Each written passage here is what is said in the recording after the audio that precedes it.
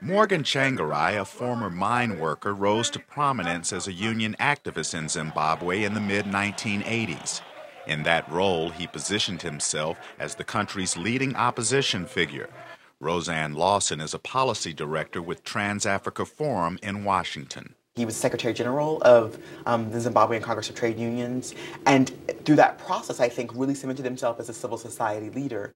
Tsvangirai led a series of crippling strikes against higher taxes in the late 1990s, forcing President Robert Mugabe's government to cancel the measures. In 1999, his trade confederation split from Mr. Mugabe's ruling ZANU-PF party. An expert says the party he formed promoted democracy and the rights of the unemployed.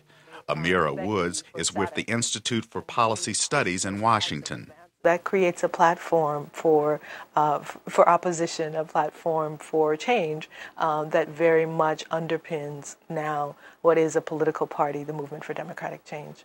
Within months of splitting from the ruling party, the MDC defeated a government referendum on constitutional reforms, which included allowing the seizure of white-owned farms without compensation. Throughout his political career, Tsvangirai has been an outspoken critic of President Mugabe. Well, I think any rational Zimbabwean will realize that Mugabe is acting as a lone ranger. I think he has just sidelined his cabinet.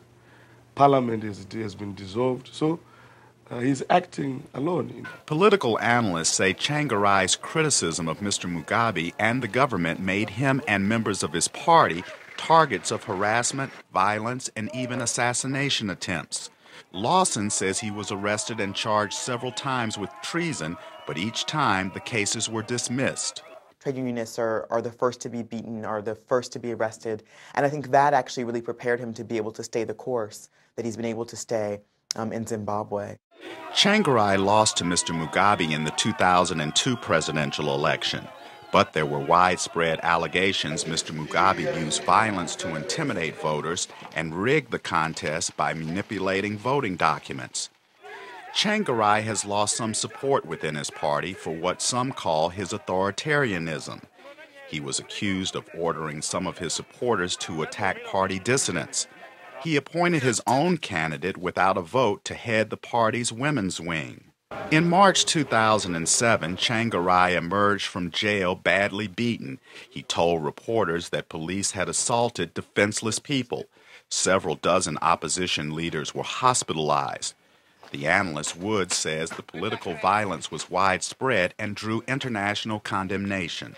It is that sort of broad base of people who are discontent with the economic crisis in Zimbabwe, with people who are pushing for greater political openness.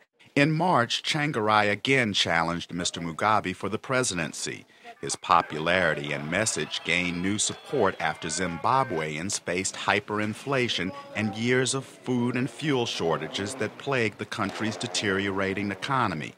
Earlier this year, Tsvangirai told VOA-TV that Mr. Mugabe has divided people and ruined the country. Mugabe is now not only a president of the country, he is the institution that has run our country for the last 30 years. And look at the results. Unprecedented levels of decay and misery and repression. So he should be accountable. The outcome of the 2008 election was delayed for weeks as Tsvangirai declared himself the winner and accused Mr. Mugabe of withholding the results to stay in power. Political analysts say Tsvangirai's future depends on the outcome of the election and, if he wins, whether he can bring rival factions together. Simkins, VOA News.